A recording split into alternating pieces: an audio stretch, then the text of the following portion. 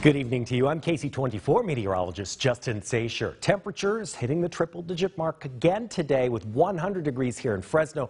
Merced almost there at 99, 97. Cooler in Visalia. This 100 degrees today puts us 5 degrees above the average now of 95 degrees, but a little bit greater distance between us today at 100 and that record of 107.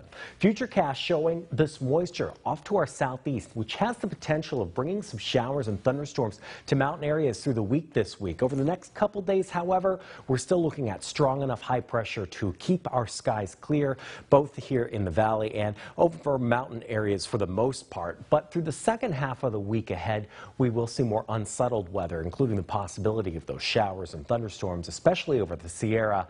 There's a possibility a few may move into the valley, but it is really slim and probably not going to happen. We do see more haze here in the valley today as we take a look at this time lapse from this valley cam over at Meadow Lakes, watching the sunset there in the distance. Some deep, intense colors through the day today. Air quality is still expected to be unhealthy for sensitive groups in Fresno and Tulare counties again tomorrow. Forecast for tonight down to 70 degrees here in Fresno, low 60s elsewhere through the valley, and highs tomorrow in the triple digits again, and even warmer, 102 in Fresno, 104 in Mendota.